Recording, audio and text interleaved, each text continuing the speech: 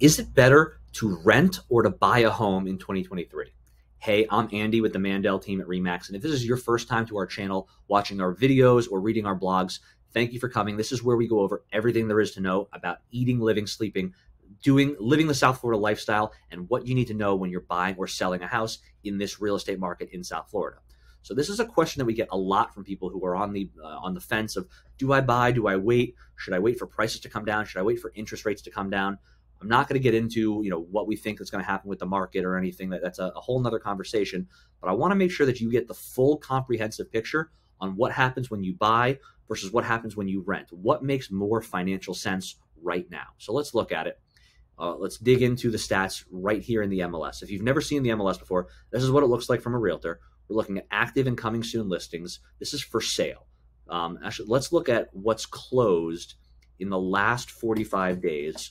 So you have a better understanding of if you bought last month, what would it have cost you? We're going to look at a single family home in a median price point kind of city. So let's pick Coral Springs. And we're going to look at this, and let's look at the stats.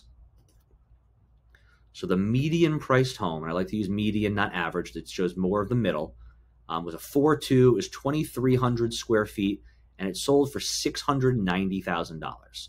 So that would be what it would cost you, the purchase price, to buy the median priced home in Coral Springs.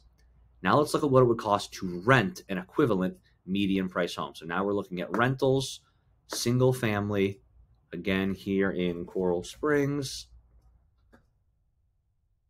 We're going to go to the stats, and you can see it would have cost you about $4,500 a month to rent that home. And it's a slightly smaller home, 4.2, 2,200 square feet, very, very similar, not noticeably different, but $4,500 would be your median rental payment, what you could expect to pay to rent the median priced home in Coral Springs.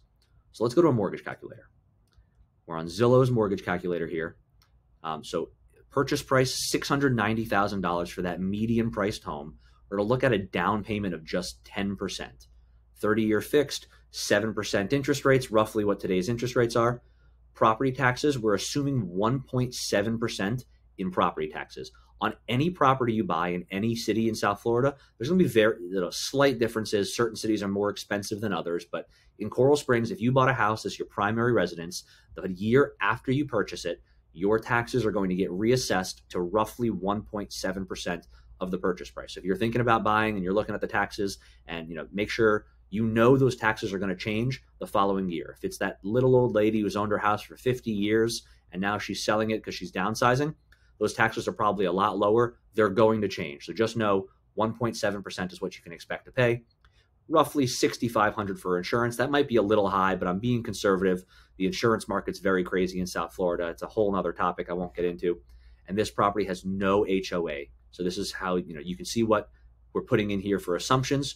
You can see here $5,956 is what your payment would be on this median priced home. So just under $6,000 per month. Now, what does it take to qualify for this home? You can get up to a 45% debt to income ratio for a conventional mortgage. So 45%, the math comes out to you would have to make to qualify for this home with no debt, no car payment, no credit cards, no student loans, nothing like that. You'd have to make $159,000 per year, which is a lot of money. That's really going to take two working people, to afford that. But it's not that crazy to think that two working people, husband and wife, a couple, whatever it is, with two good paying jobs could be making $80,000 a year each. That's not crazy. There are people who are making that. So that's what it would cost. About $159,000 is what you would need to qualify. So now let's look at the tax bracket real quick. That would put you here if let's assume it's a married couple. That is an assumption, but that's what we're going to go with. 22% tax bracket. So now let's look at the math. Your mortgage payment, $5,956 per month. Rental payment, $4,500 per month. So on paper, it's going to cost you $1,456 more to buy this property than to rent. Like we discussed, $159,000 is the income you would need to qualify. That puts you in the 22% tax bracket. Now, side note, I really don't recommend you borrow all the way up to the max amount that you're approved for. To be conservative, you should be under 40%, realistically closer to 35. As far as your debt to income ratio, you never want to be house poor, but let's assume everyone wants to max out and get the most you can absolutely get. So that's what it would look like. Now, if we come back to the mortgage calculator, we talked about property taxes. You can write off in this country, if you itemize your taxes, you can write off what you pay for property taxes and what you pay for interest on the loan. So let's go to an amortization calculator. In year one, with that 7% interest rate of your payment, $43,270 is going to interest, with $6,308 going to the principal, paying down your loan. So you have a forced savings every year and the way it works on an amortization calculator, every year you start paying mostly interest and a little bit of principal. As you get farther into your loan, you're paying mostly principal, very little interest. But for the first 10 years, it's mostly interest. So we're going to assume just in year one, $43,270 in interest, $6,308 in principal. So coming back here, you can write off up to $10,000 in property taxes, and you can write off all of the interest up to a $750,000 loan. So in this instance, it all works out. So if this was you can now deduct from your income on your property, on your federal taxes, you can deduct $53,270 from your income. So if you made $159,000, on paper, you're only paying taxes on $105,000.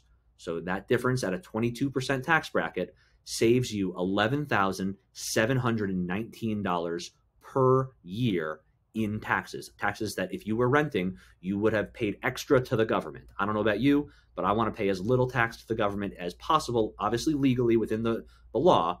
But if I'm going to get a tax write-off, if it's allowed, why not take it? So the government is incentivizing you to buy a house by allowing you to itemize and take off the taxes and the interest that you're paying.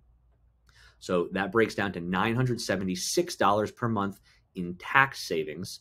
Plus, because you're paying down the principal every month, you are getting a forced savings of $525 a month. That's that $6,300 per year.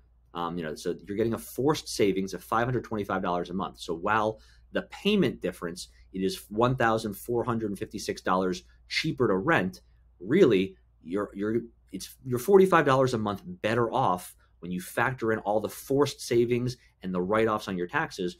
You are $45 a month better off on if you bought versus renting. Now, I understand you still have to be able to afford the payment, and $6,000 a month is a huge payment. I completely get that. I'm not making light of that, but I want to make sure you're understanding the full picture of what you're getting when you're renting versus you're buying.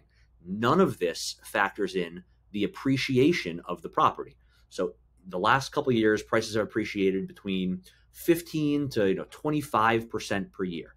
Let's be conservative and say we go back to normal times and the prices are only going to continue to appreciate 3% per year, which is a little bit lower than the historical norm, but let's just assume that's where it is. If prices appreciated just 3% per year going forward, that's another $1,725 per month in appreciation that you're getting by owning versus renting. So that is not even factored into this. I don't want to bank on appreciation. It's nice, and that tends to be what happens when you own real estate. They say don't wait to buy real estate, buy real estate and wait. This is why prices tend to appreciate as time goes on, especially with inflation. Hard assets like real estate appreciate more as inflation goes up. So this $45 a month does not factor in the additional $1,725 a month that you're not getting when you're renting in the equity that you're building in the property as it appreciates. So at the end of the day, should you buy or should you rent is a really personal decision. It really depends on your cash flow and your ability to make those payments. And do you want to live in the median price house? Maybe you can afford to spend $5,000 a month, get a nicer house that you're renting versus the median price to buy. That's up to you. But just understand the full picture that it may be more expensive to buy, but what you get on the back end is a lot better, at least in my opinion. But everyone's got their own opinion. I'd love to hear your opinion. Leave a comment, shoot me a text, send me an email. Let me know what your thoughts on this are. Thanks for tuning in.